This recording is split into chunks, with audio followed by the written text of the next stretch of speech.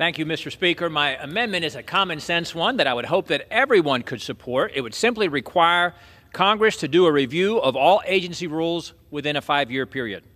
If Congress did not vote to continue certain rules that are in place, then the rules would simply cease to exist. It puts the responsibility where it belongs on the people's elected representatives. The Washington regulatory state, we all know to be cumbersome. It's actually hurtful to the American businesses, families, and the American economy. By reining in the regulatory state, we can allow Americans to live and operate in the economy the way they want to.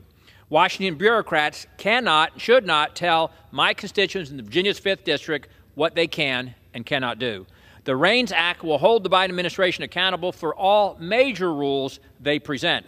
For far too long, Congress has let the executive branch run roughshod over Congress and the American people. Today, that ends. I urge all of my colleagues to support the amendment and the underlying bill, and I reserve. Gentleman reserves.